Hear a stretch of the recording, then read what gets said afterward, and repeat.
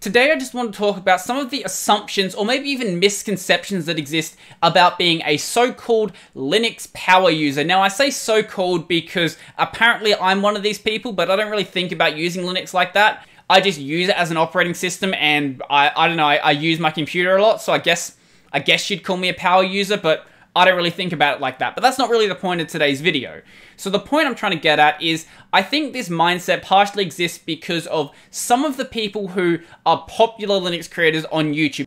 Now, not all of the people who are Linux creators really fit into this mold. So people like Chris Titus, Lunduke, and the Linux Gamer, they don't really fit into the mold that I'm really referring to, but you wouldn't argue that they aren't Linux power users. The idea that I'm referring to is that being a Linux power user means that you must use lots of terminal applications, you must really care about open source software, you must use Vim or Emacs, and you must use a tiling window manager.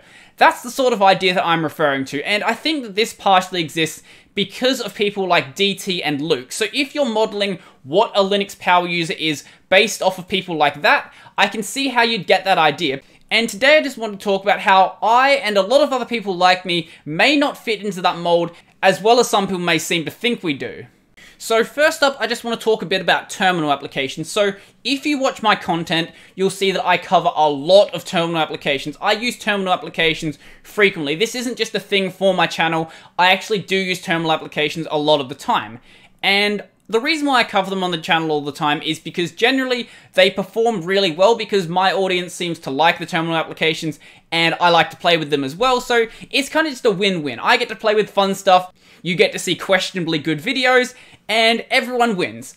But then I'll cover tools like, say, Chaffer, and that's a tool that's basically used to do an image render in my terminal.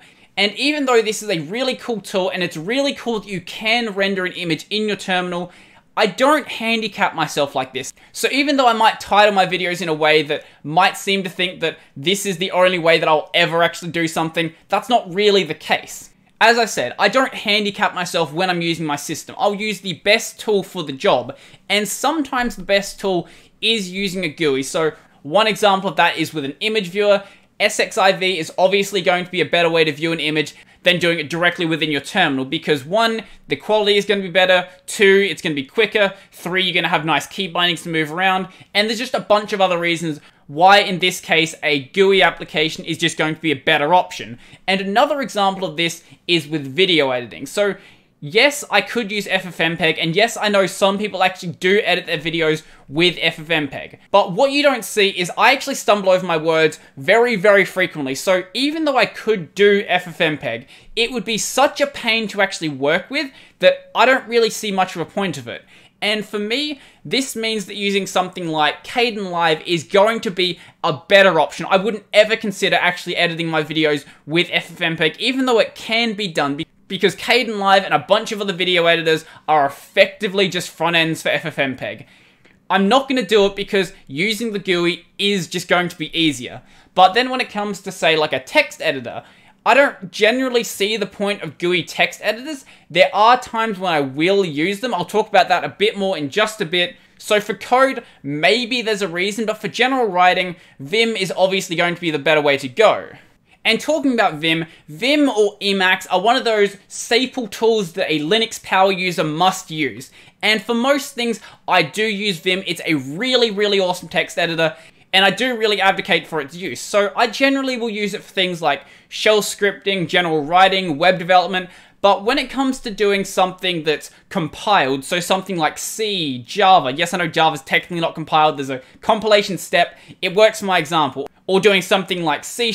In those cases, I do find it easier to just use an IDE. Now, obviously, because I have JavaScript development set up for Vim, I could get it set up to work really nicely with C development, have it so I can automatically make my build scripts and automatically compile stuff and do all of the nice stuff that an IDE can do.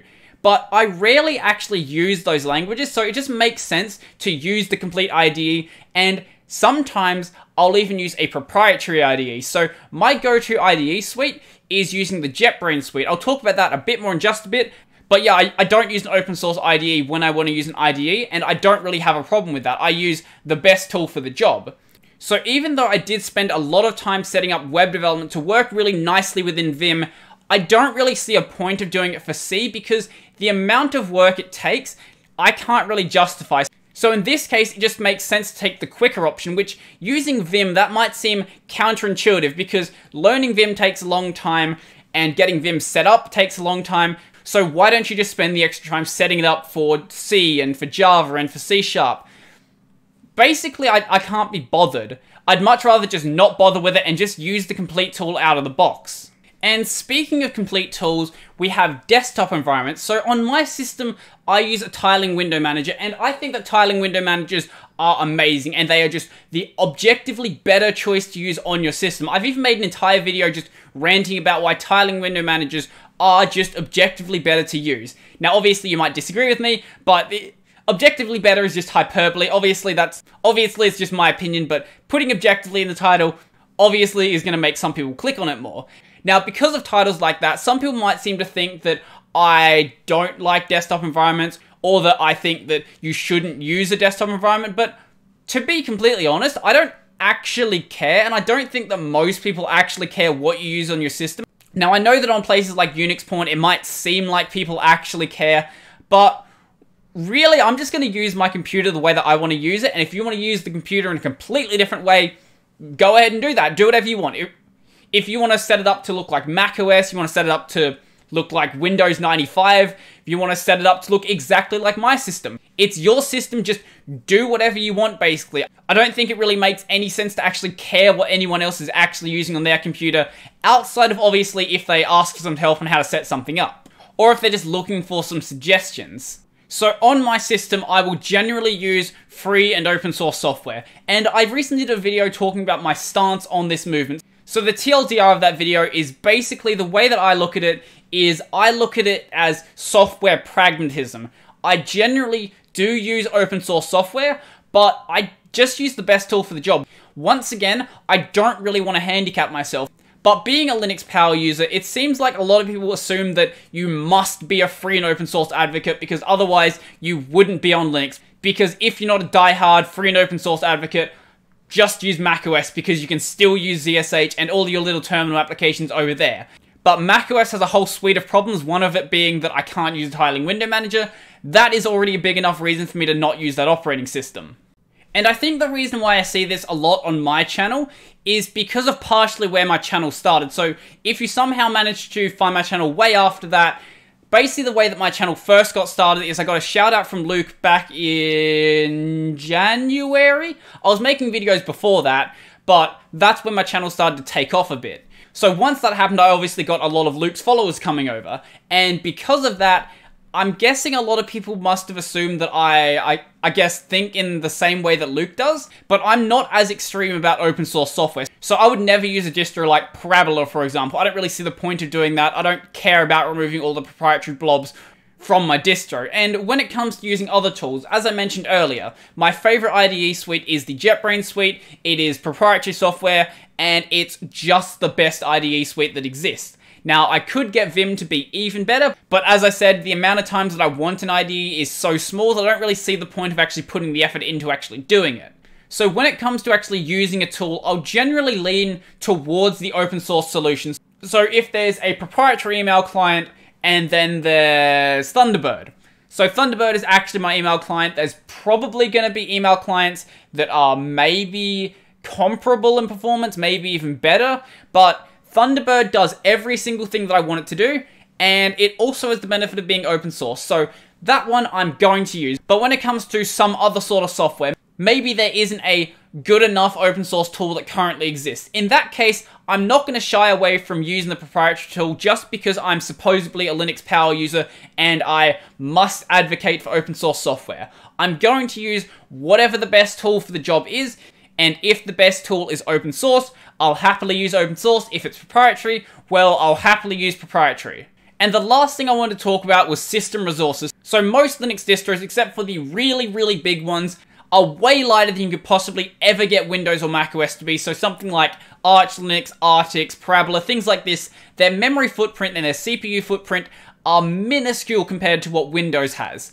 And this is one of the things that I really do love about Linux, and I think that a lot of people do as well. But there's this idea that you must always minimize your system's footprint rather than just using whatever it is that you want to use. So on my system, I don't pointlessly waste resources, but I do have a really powerful computer. And this means that I can produce basically whatever experience I want. And if I'm actually using that experience, I don't consider that to actually be wasteful. And one of the things that I don't even consider wasting at this point is hard drive space. So in a different video, I talked about how big my root partition is. It's 400 gigabytes, and I've used about 20 of it. I'm never going to fill that up. I don't install games on my system, so I'm never going to fill up my root partition. So I don't actually care if something uses up a bunch of hard drive space. And that's one of the reasons why I don't really care that natifier applications are really big, because I'm never going to fill the space up anyway. Why should I care if it's big? So is it efficient to install applications like that? Absolutely not. Do I like it? Yes, I do, because I have the hard drive space for it, so I might as well use it. Now, obviously, CPU usage is a little bit more precious because I still render videos and I want my video renders to be as quick as possible. And if I do any 3D modeling or anything like that, I don't want to use up my GPU too much because I want those to render quickly as well. And the same is going to be true for VMs or anything else that is really system intensive. So if I need to do any of those, all I need to do is just kill the application that's eating up my resources. So if I have a bunch of natified applications, for example, and I want to render a video, well, what I could do is just kill a bunch of them, and then I have a bunch of free CPU resources. But when I'm not doing something like that, I don't really see the point of just having my CPU sitting there basically doing nothing. When I'm just regularly using my system, I'm using maybe 6-7% of my CPU, so if that goes up to 8, 9, 10%, I've got the specs where that doesn't really matter. Now, obviously, if I was playing around with like an older ThinkPad, I would at least be a little bit more protective about my system resources, but on this desktop, I'll happily use up those resources if I'm going to be doing something productive with them. So some examples of this would be, say, blurred windows, or hiding windows that would be appearing behind a full screen window, or even just using an expensive web browser. Obviously, I could use something like Surf, and Surf is way lighter than any instance of a Chromium browser or a Firefox-based browser, but I like what I can do with Chromium and Firefox-based browsers, so I'm going to use those instead. Or Thunderbird. I could use NeoMut, but I like Thunderbird and what it can do, so I'm entirely happy to use up those system resources. I don't think it's necessarily important to minimize your system footprint at all times. Now, obviously, there can be some system creep then, where you get to the point where your system eventually just slows down to a crawl, but as long as you keep an eye on what you're actually doing, you're probably not going to hit that point, at least with modern hardware. So the last thing I wanted to mention is, if you are the sort of person who is a die-hard free and open source software supporter, you always want to minimize your system resources. When you use a tiling window manager, you don't like that other people don't use tiling window managers and you want them to be using your tiling window manager, or you use Vim or Emacs for literally everything and you try to do everything possible within terminal applications. If you are the sort of person who's like that, I'm not saying that any of this is a bad thing. All I'm saying is that not all people who you'd consider a Linux power user fit into this archetype. So I think that's pretty much everything for this video, but before I go, I want to thank my patrons. So a special thank you to Joachim, Nathan, Andrew, Monsters, Peter D. Road, Tony Donald, and Zilva. If you want to join the Patreon, there'll be a link to that down below, as well as my Amazon affiliate links, where you can buy the gear I use in this channel, or anything else you want, and a small kickback for it. Also, remember to go check out my podcast, that is Tech of a Tea, available on Library and YouTube, and the audio version is available wherever you listen to audio podcasts. Also, remember to check out this channel, also available on Library, BitTube, and BitChute, and remember to smash the like button and leave me a comment down below, and remember to subscribe and ding the little bell icon down below as well. So I think that's pretty much everything for me, and I'm out.